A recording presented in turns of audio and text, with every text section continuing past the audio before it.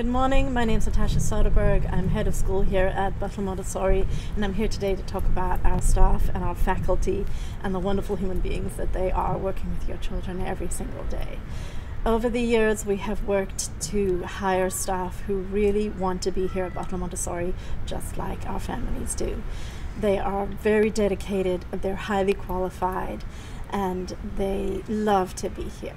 And you can tell that as soon as you drive down the driveway. We make sure that we're supporting them. There's an international shortage of teachers and an even greater shortage of AMI trained staff. And we support our staff in as many ways as we can think of.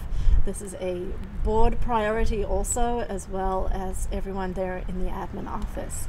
Some of the ways that we do so, we've heard from our staff members that they are interested in starting families, so we open the Nido classroom so that staff can come back and know that their child is in as loving and nurtured an environment as the children that they're caring for in their classrooms. And they can come back to work and feel ready and comfortable doing so. And then, of course, we love it when our staff do professional development. So we make sure that we have opportunities to go to conferences and take classes and explore our own personal interests through our professional development. We also love to support Montessori training of all kinds. This year we have a staff member who's taking adolescent training, and we've had many of those over the years, as well as primary, elementary, and the assistance to infancy training.